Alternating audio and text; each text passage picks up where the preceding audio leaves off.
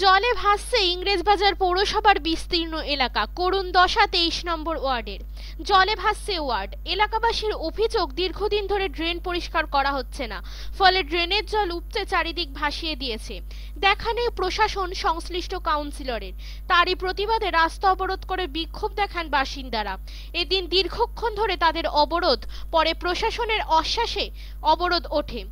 অন্যদিকে জলে ভাসছে মালদা মেডিকেল কলেজ ও হাসপাতাল। একতলা জুড়ে জল, বিঘ্নিত চিকিৎসা পরিষেবা। মেল মেডিকেল 1-2 জরুরি বিভাগ, অপারেশন থিয়েটার জলের তলায়। রোগীর আত্মীয় স্বজনদেরকে জলের মধ্যে দিয়ে ওয়ার্ডে যেতে হচ্ছে। নর্দমার যাবতীয় আবর্জনা এদিক ওদিক ঘুরে বেড়াচ্ছে জলের মধ্যে। প্রতিপদে ভয় পোকামাকড়েও। আতঙ্কে রয়েছে রোগী থেকে রোগীর পরিজনেরা। কয়েকদিন ধরে চলছে টানা বৃষ্টি।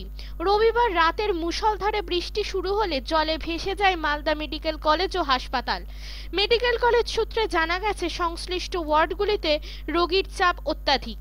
রোগীর সংখ্যা পর্যাপ্ত থাকায় রোগী শয্যার ব্যবস্থা করা সবার পক্ষে সম্ভব হয়নি। অনেকেই মেঝেতে আশ্রয় নিয়েছিল এবং সেখানে তাদের চিকিৎসা চলছিল। আচমকা সংশ্লিষ্ট ওয়ার্ডগুলিতে জল ঢুকে পড়ায় রোগীদের শয্যায় তুলে নিয়ে যাওয়া হয়েছে। এক একটি শয্যায় 2 জন করে রোগী আপাতত রাখা হয়েছে। মালদা থেকে দেবু সিংহের রিপোর্ট, নিউজ বাংলা 24।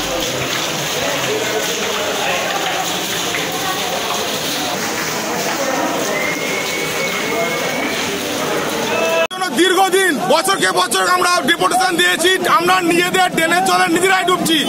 প্রশাসনের তরফ থেকে আজ 1 বছর পার হয়ে ড্রেন পরিষ্কার করে না, সুইপাররা ঠিক মতো রাস্তাঘাট পরিষ্কার করে না, লাইট ফিউজ ঠিক মতো বাল্ব লাগায় না। এলাকায় আমাদের সুভাষপল্লী 23 নম্বর ওয়ার্ড, কমিশনারকে আজ পর্যন্ত সুভাষপল্লী লোক দেখতে পাই না।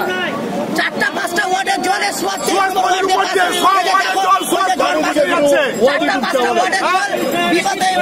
দিনের পর দিন পৌরসভার ট্যাক্স বৃদ্ধি হচ্ছে, কিন্তু আমাদের কোনো সুরাহা হচ্ছে না। আমাদের সামান্য 3 দিনের বৃষ্টিতে আমাদের বাড়ির একতলা জল পুরো জলে ডুবে গেছে। তো এই অবস্থায় পৌরসভার চেয়ারম্যান কি নাকে তেল দিয়ে ঘুমাচ্ছে, নাকি তিনি কিছু ব্যবস্থা নিচ্ছে? গত 1 বছর ধরে কোনো ড্রেন পরিষ্কার হয়নি। ড্রেন প্রত্যেক বছর আমাদের হাই ড্রেনটা পরিষ্কার হয়, এবছর ড্রেন পরিষ্কার হয়নি। রাস্তাঘাটে সুইপাররা কথা ছিল না, বলে লেবার কম, লেবার নাই, কোনো কাজ ঠিক মতো করে না, বাল্ব ফিউজ হলে বাল্ব লাগায় না। 23 নম্বর ওয়ার্ডে কমিশনারকে দেখা যায় না। বিগত দিন আমাদের বক্স কলোনি বলে একটা এরিয়া আছে, তাদেরকে মনে হয় তারা পঞ্চায়েত এরিয়ায় বাস করছে। 23 নম্বর ওয়ার্ডে বাস করে আমাদের লজ্জা লাগে বলতে যে আমরা মালদা শহরের বুকে 23 নম্বর ওয়ার্ডে বাস করছি, এটা আমাদের বলতে লজ্জা লাগে। তা সত্ত্বেও আমাদের কোনো সুরাহা হয়নি। আমরা বাধ্য হয়েছে আজকে এই পথ অবলম্বন করতে।